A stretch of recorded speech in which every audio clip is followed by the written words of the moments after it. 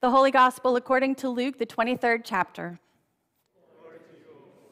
When they came to the place that is called the Skull, they crucified Jesus there with criminals, one on his right and one on his left. Then Jesus said, "Father, forgive them, for they do not know what they're doing." And they cast lots to divide his clothing, and the people stood by watching. But the leaders scoffed at him, saying, "He saved others. Let him save himself if he's the Messiah of God, his chosen one." The soldiers also mocked him, coming up and offering him sour wine and saying, "If you're king of the Jews, save yourself." There was also an inscription over him, "This is the King of the Jews." One of the criminals who were hanged there kept deriding him and saying, "Are you not the Messiah? Save yourself and us." But the other rebuked him, saying, "Do you not fear God, since you are under the same sentence of condemnation? And we indeed have been condemned justly, for we are getting what we deserve for our deeds, but this man has done nothing wrong." Then he said, "Jesus, remember me when you come into your kingdom." He replied, "Truly, I tell you, today you will be with me in paradise." The Gospel of the Lord. Praise to you, O God. Congregation may be seated.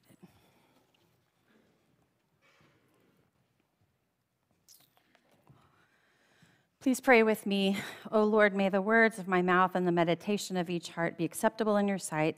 Lord, you who are our strength and our Redeemer. Amen. I have a storybook to share with you this morning.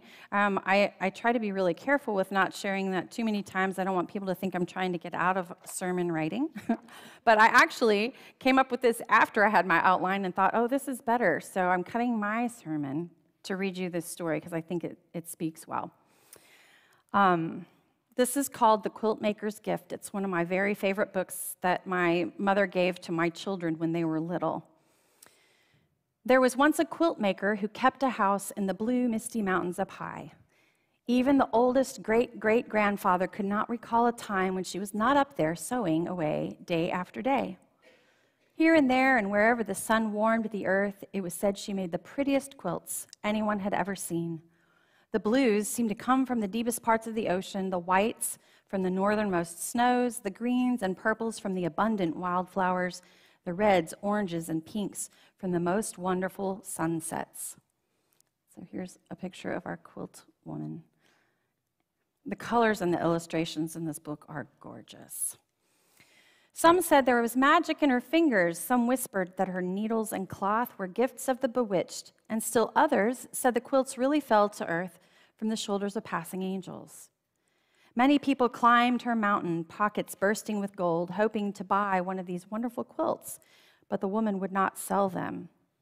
"I give my quilts to those who are poor or homeless," she told all who knocked on her door. "They are not for the rich." On the darkest and coldest nights, the woman would make her way down the mountain to the town below. There she would wander the cobblestone streets until she came upon someone sleeping outside in the chill.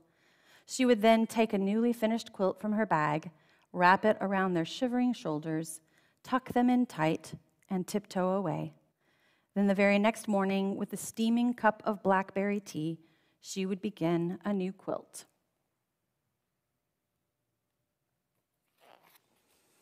Now, at this time, there also lived a powerful and greedy king who liked nothing better than to receive presents.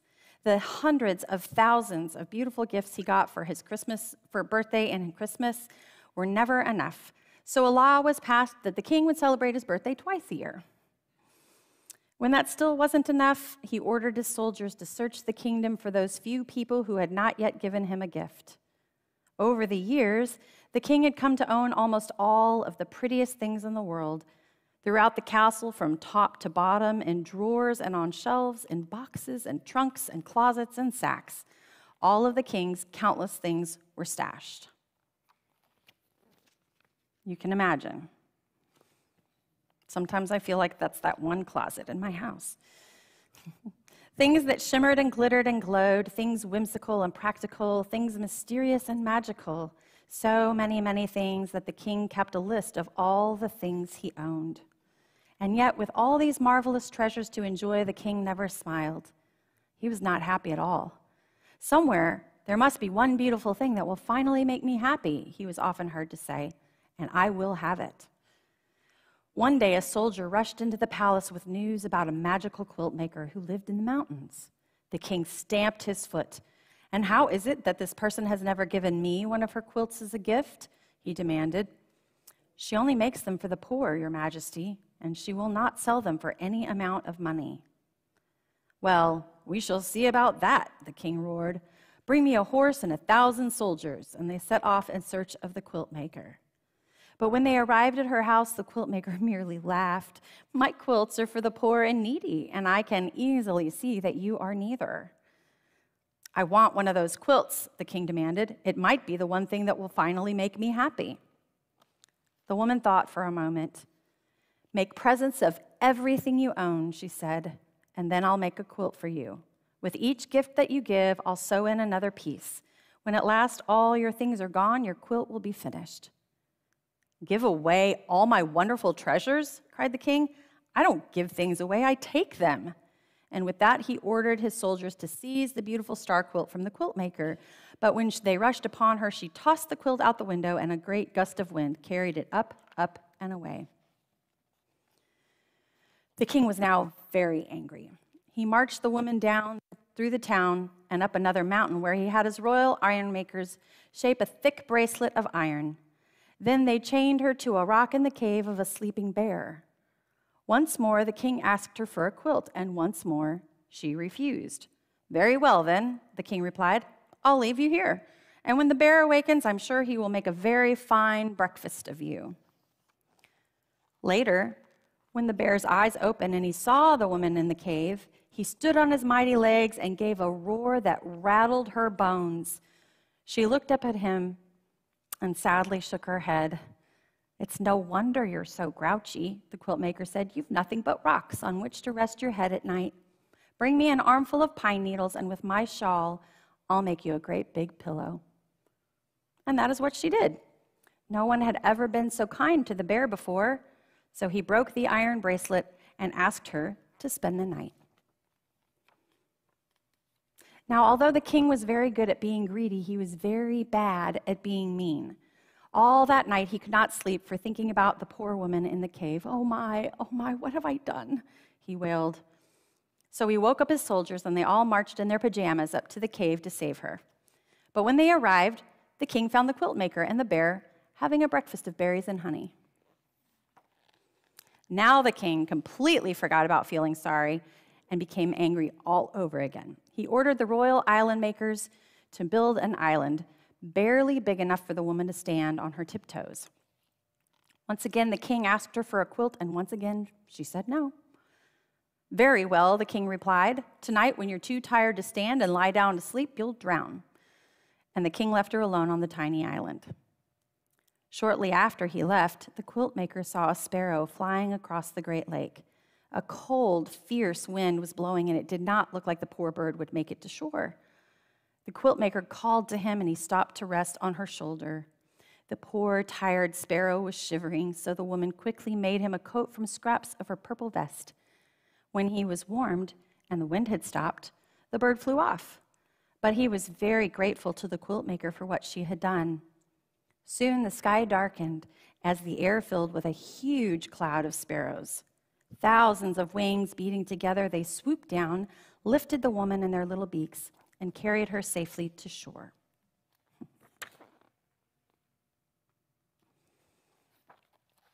Again that night, the king could not sleep for thinking about the woman alone on the island. Oh my, what have I done?" he moaned. So he woke up his sleepy soldiers again, and they marched in their pajamas down to the lake to set the woman free. But when they arrived, she was sitting on a tree limb, sewing tiny purple coats for all the sparrows. "I give up," the king shouted. "What must I do for you to give me a quilt?" "As I said," the woman answered, "give away all of the things you own and also a quilt for you. And with each gift that you give, I'll add another piece to your quilt." "I can't do that," cried the king. "I love all of my wonderful, wonderful, beautiful things." "But if they don't make you happy," the woman replied, "what good are they?" "That's true," the king sighed, and he thought about what she had said for a long, long time, so long that weeks went by. "Oh, all right," he finally muttered. "If I must give away my treasures, then I must." The king went to his castle and searched from top to bottom for something he could bear to give away. Frowning, he finally came out with a single marble. But the boy who received it smiled so brightly in return, the king went back for more things. Eventually, he brought out a pile of velvet coats and went about the town giving them to people dressed only in rags. All were so pleased that they marched up and down the street in a grand parade. Still, the king did not smile. Next, the king fetched 100 waltzing blue Siamese cats and a dozen fish that were as clear as glass. Then the king ordered his merry-go-round with the real horses to be brought out, and children cried with delight and cartwheeled around him, and just the smallest of smiles began to show on the king's face.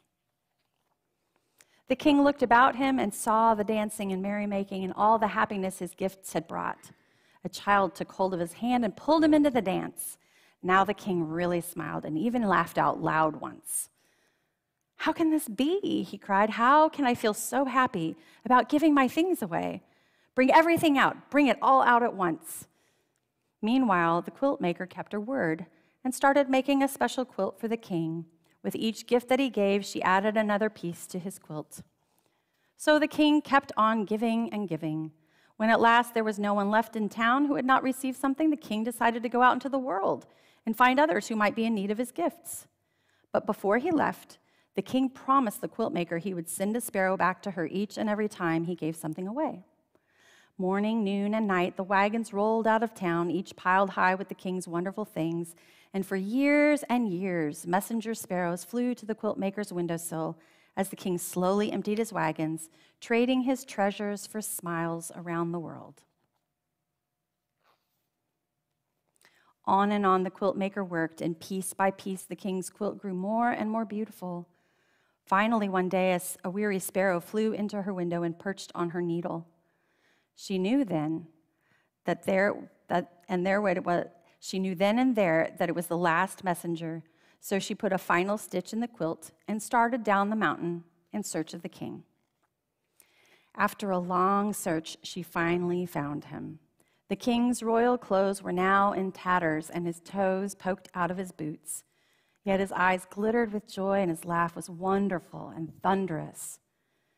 The quilt maker unfolded the king's quilt from her bag. It was so beautiful that hummingbirds and butterflies fluttered about. Standing on tiptoe, she tenderly wrapped it around him. "What's this?" cried the king. "As I promised you long ago," the woman said, "when the day came that you yourself were poor, only then would I give you a quilt." The king's great sunny laugh made green apples fall and flowers turn his way. "But I'm not poor," he said. "I may look poor, but in truth my heart is full to bursting. Filled with memories of all the happiness I've given and received, I'm the richest man I know." "Nevertheless," the quilt maker said, "I made this quilt just for you." "Thank you," replied the king. "I'll take it, but only if you'll accept a gift from me. There is one last treasure I have left to give away. All these years I've saved it just for you."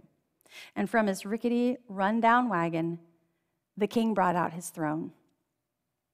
"It's really quite comfortable," the king said, "and just the thing for long days of sewing."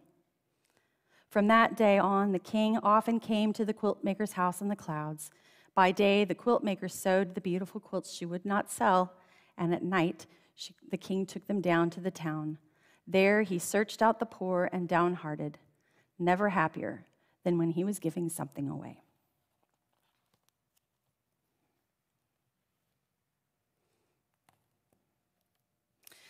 I think often when we think of a king, we have this picture in our head of the person wearing the crown who gets to rule over all, and certainly throughout all of the history, even into the very beginnings of the Bible, we hear about kings and what they do. We know that they've ruled since the beginning of time.